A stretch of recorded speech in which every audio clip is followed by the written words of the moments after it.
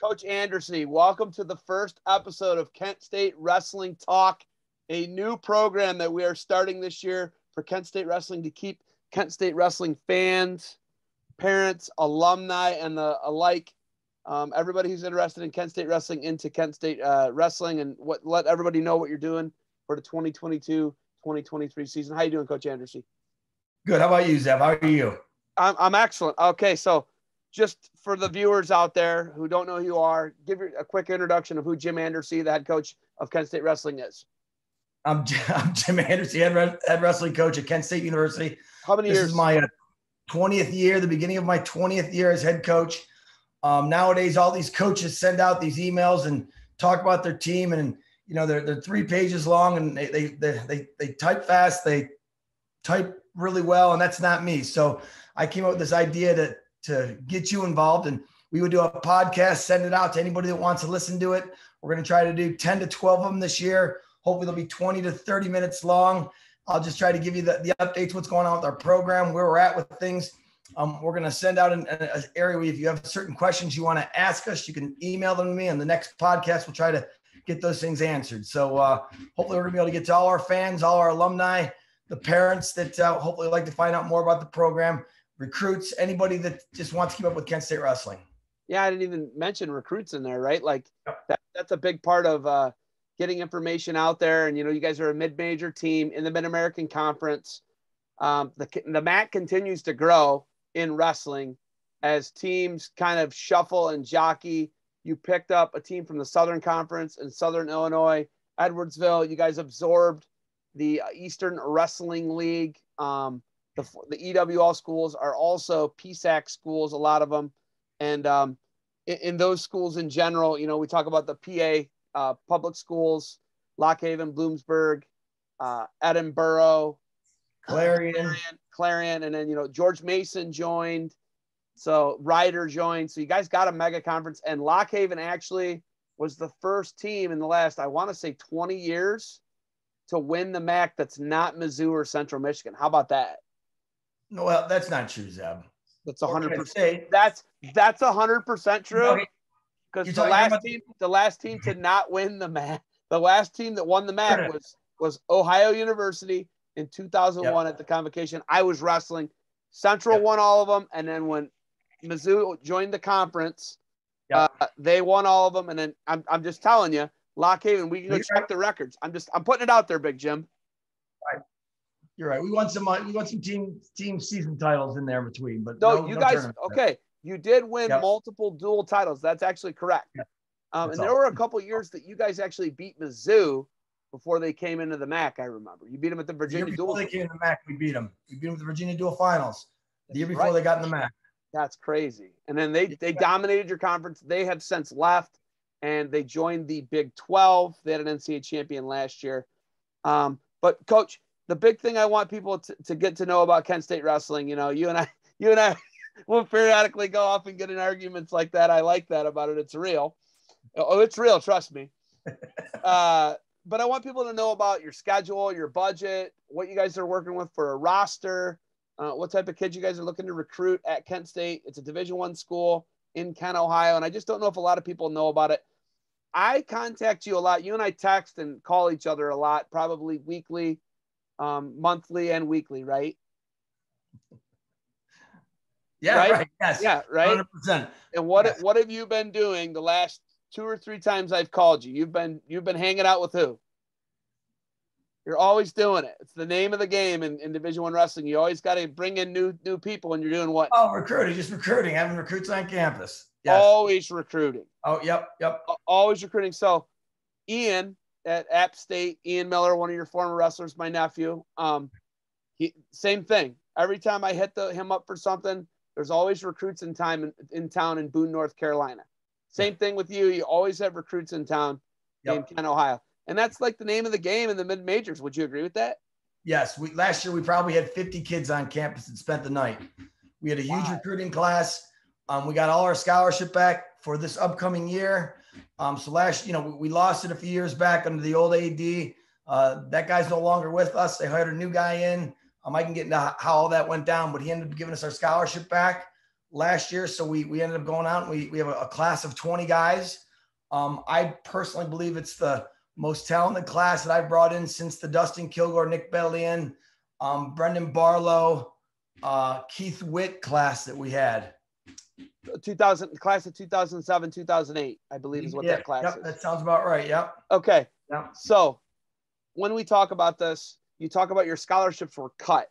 I think a lot of athletic programs during the COVID pandemic cut back on a lot of different budget things. There was furloughed employees. There was all this different stuff that went down across the United States all divisions of athletics, NAIA, JUCO, obviously NCAA Division 1, 2, 3. You guys are Division 1. How many scholarships did you have? What did you go down to, and what are you back up to? When it happened to us, we went from 9.9 scholarships to essentially it was like 5.3. It was more of a dollar mark than it was scholarships, but at the end of the day, it was right around. We ended up going from 9.9 to 5. I was told on June like the 20th, and if you know anything about Division I athletics, you have to let kids know what their scholarship is going to be for the following year by July 1st. So everybody that was coming back, we had to notify them what their scholarship was going to be. So I literally had 9.9 scholarships out. We were told that we had to get it down to 5.3. I had about 10 days to do it. I essentially had my boss get on a Zoom meeting because back then everything was Zoom meetings. The entire team was on there. We had a parent on there.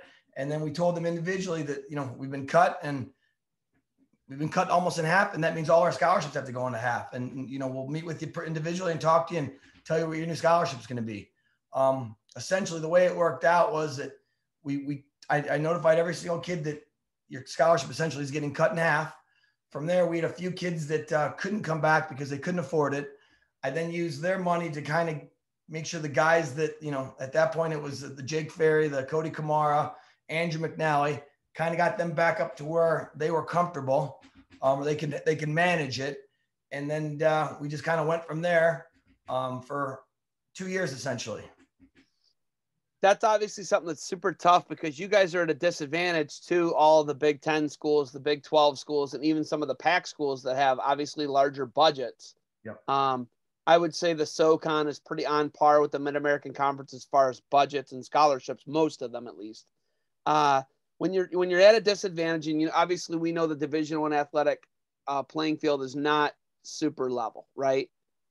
You really can't miss on a kid at Kent State. You really are invested in a Nick Bedlion, a Brendan Barlow, a Dustin Kilgore, a Mikey DePalma.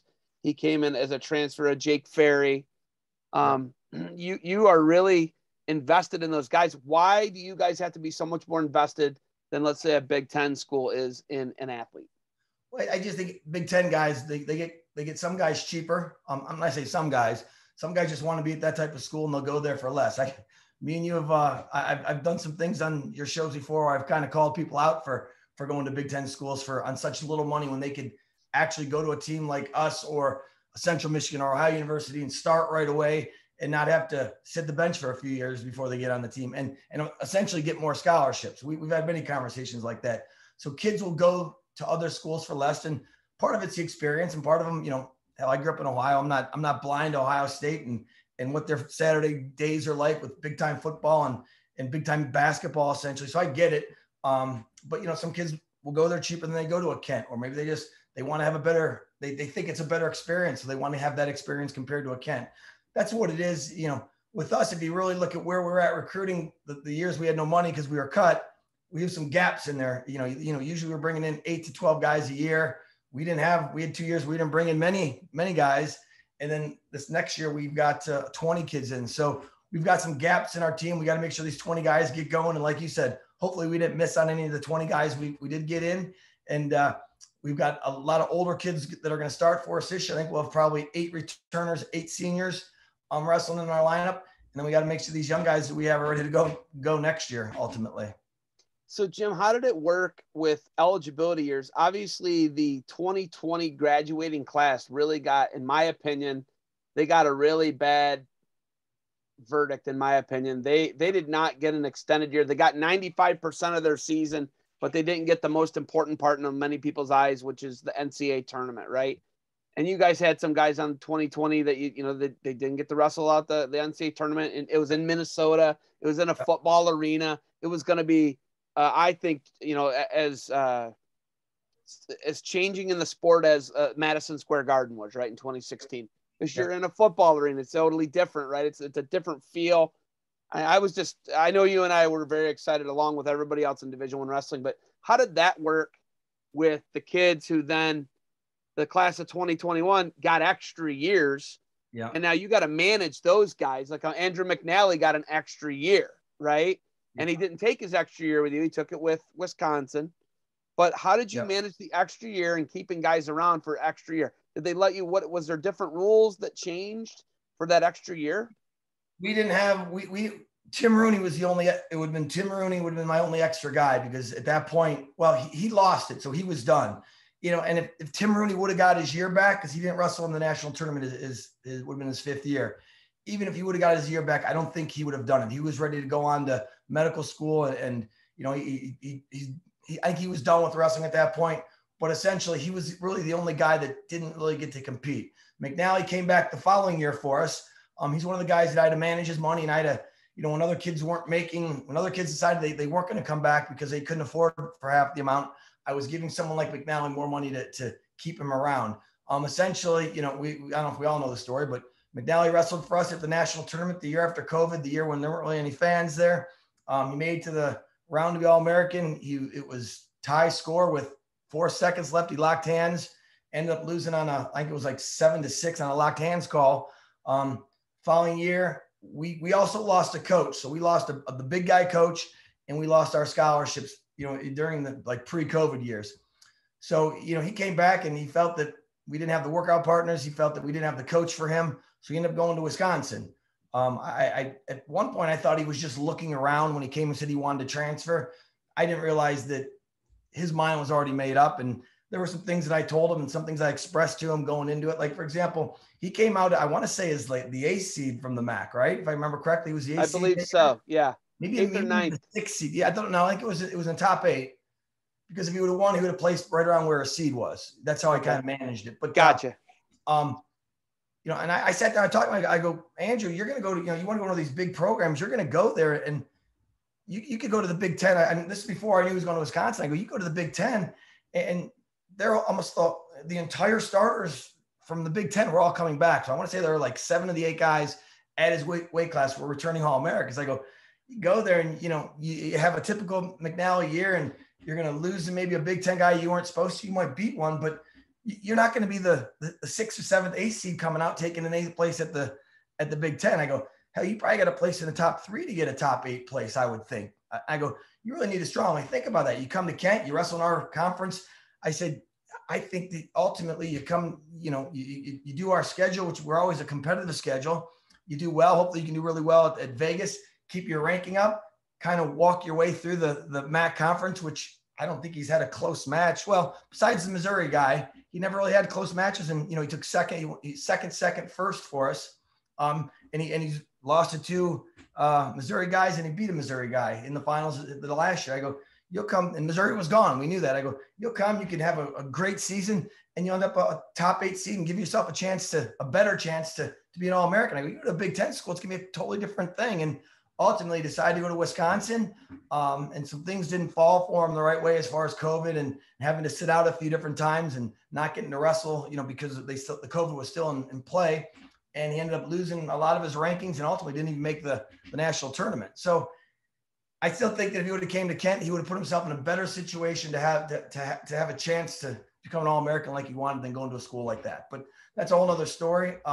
But we just managed it as far as just making sure that we kept as many guys around as we could.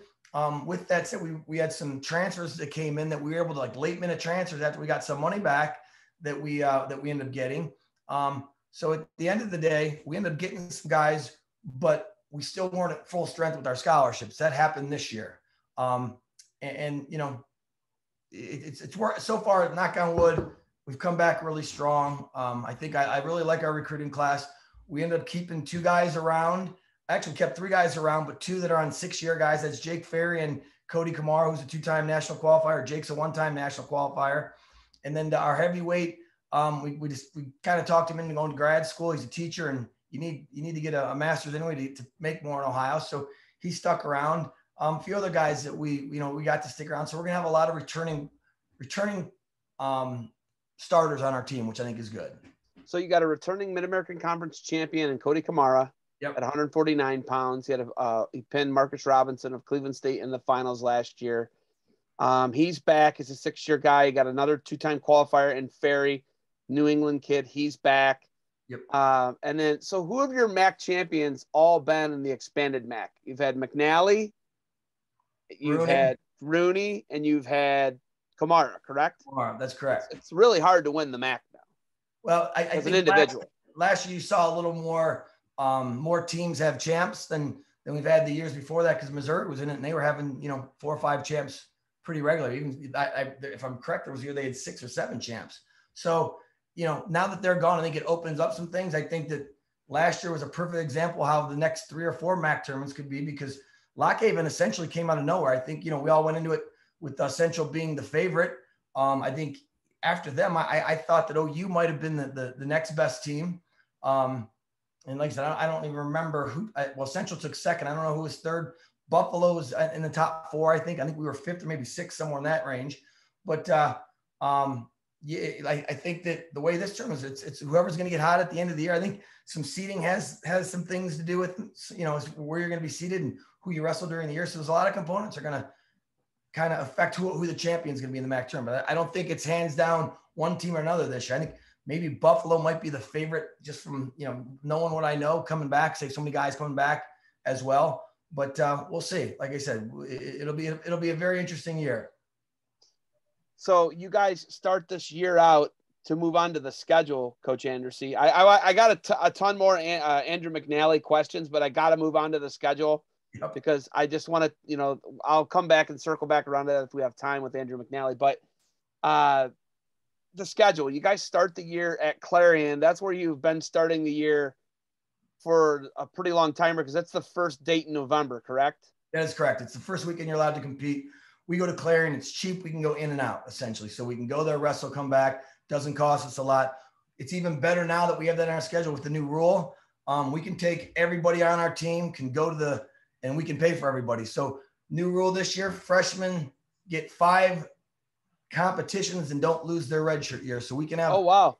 Yeah. So we have all those young guys on our team. We have guys that we know that are going to be a starting lineup next year that are freshmen. We could take them to up to 5 events. And, since Clarion's on our schedule, we're taking our entire team to Clarion. We're going to pay for everybody. We're going to hop in a bus, wrestle the day, come back. Whole team will be there. In the past, that's been on some of the kids to do. And whenever they have to wrestle unattached, they got to pay. Now you can there's 5 dates where you can pay for kids to go. Now you're going to get a lot more. You're going to get 20 matches out of a lot more guys than you wouldn't have got 20 matches out of. Would you agree with that? That's no, not necessarily that, because you're not allowed to, if you're a freshman, you're not allowed to wrestle in any open tournaments or any open events until after the first semester. And then you have to have a specific grade. So wow, they only want freshmen traveling with the team or you can't compete. So wow, new rule. Yeah. That's changed things, because in the past they could get a lot of matches. Like I think of Dustin Kilgore in his redshirt year got a lot of matches. Yeah. I know Ian got a lot of matches in the redshirt year. I know that those guys got a lot of matches in the redshirt year. Anytime you redshirted guys, they were going all around getting a lot of matches. We have a guy named Aaron Ferguson from Steubenville. He won 30 matches last year for us as a redshirt. Wow. He'll be our starting 157 pounder, but those guys won't have that unless you take them to your first 3 events, which we may do. It just depends on how everything falls. I know Clarion, we're all going to. The next date after that is the Appy State tournament. Now, here's another good thing. In the past, and I actually text John Mark, right? I text him. I didn't text your nephew. I should do that next. But they have we go to the Appy State Invitational. They also have open the next day. No, well, last year it was the same day. If it's the next day, that changes it. But if the open's the same day, they can still travel all with us. We can pay for them, because the way the rules are set, that only counts as 1 point. That would be their 1 point. We can see all our freshmen 2 weeks in a row, which I'm hoping that's the case, because, anytime you get to see your freshmen, and along with the other guys, it helps in so many ways, just as far as they get to watch the guys actually do it that are competing. So there's some definite advantages to be able to travel now and get that experience without using a red shirt.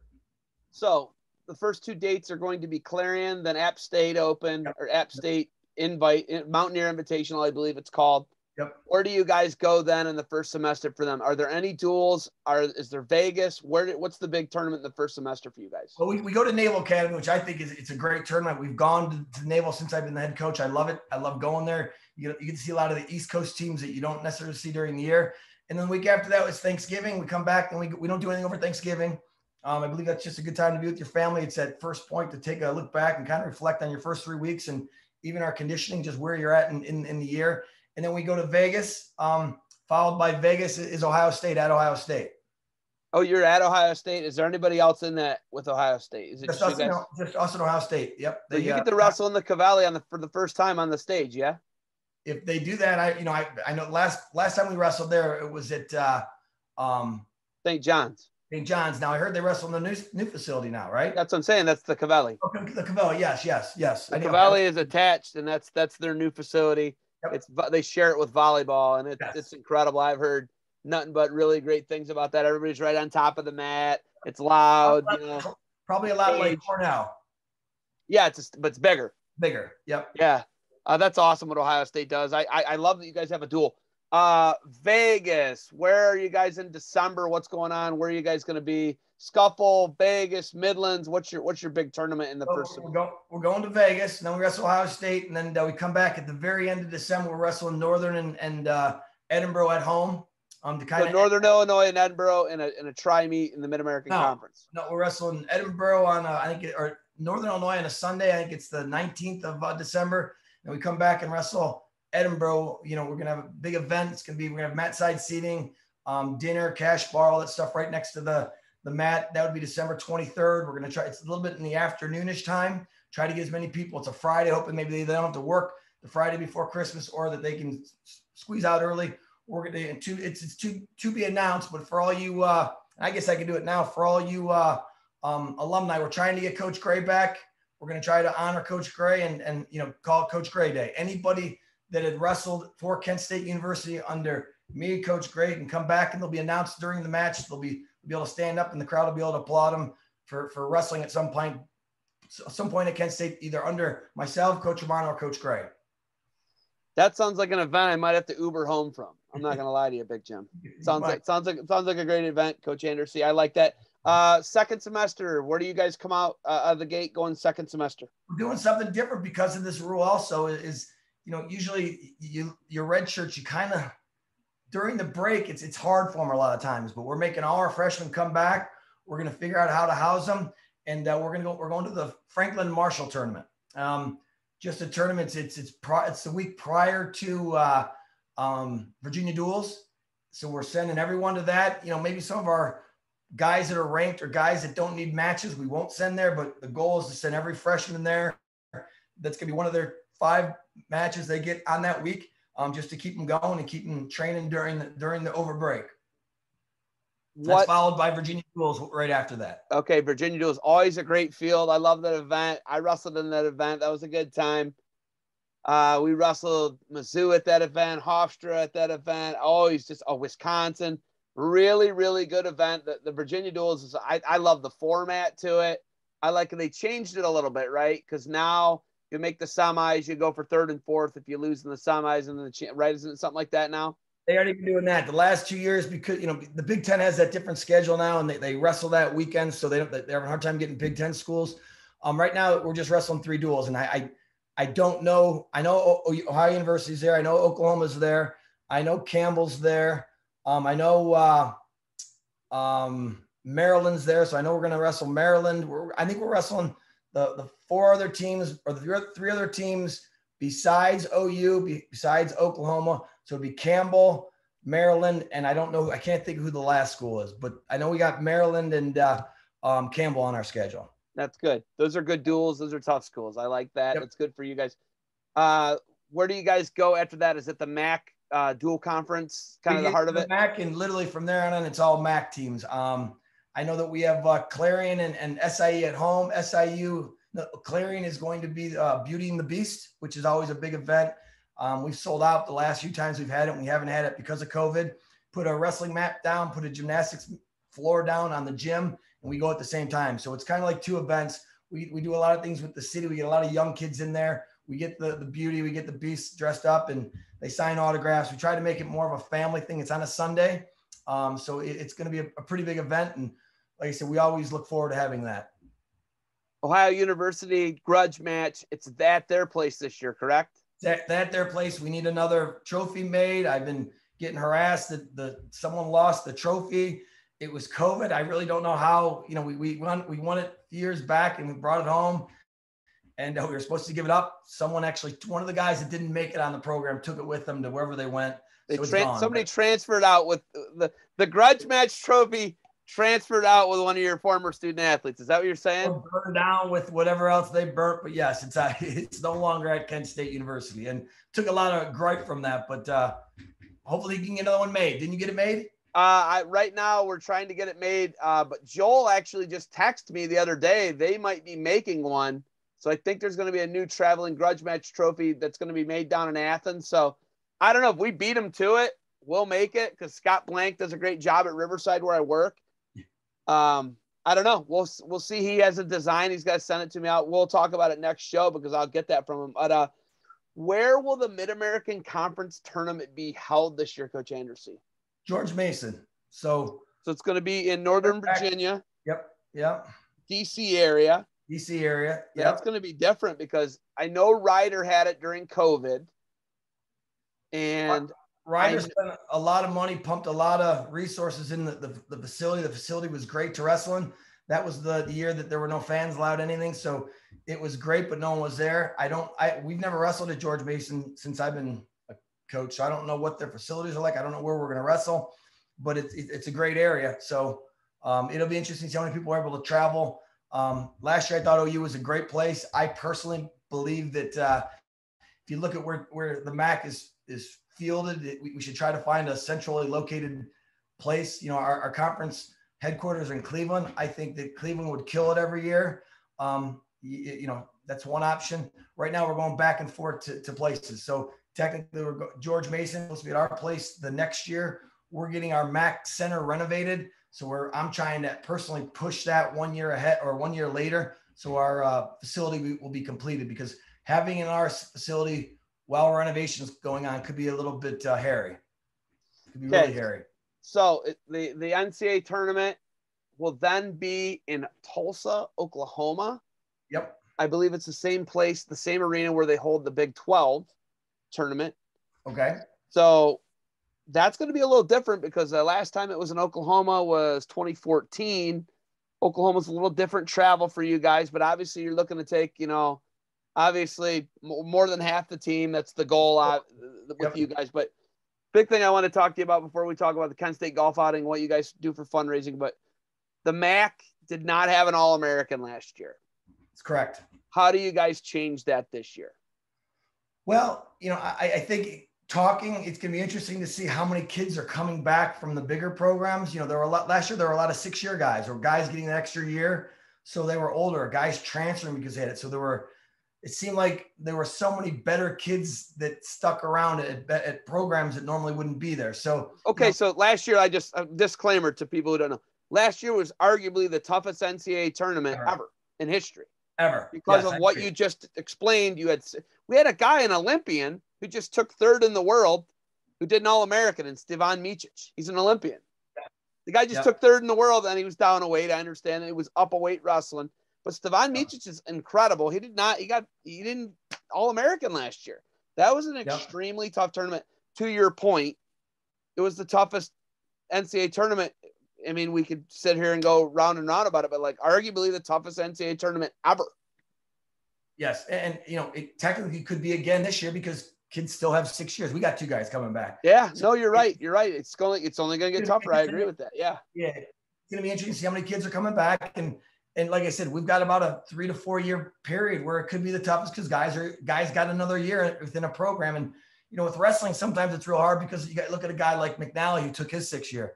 He didn't do very well. He's too old.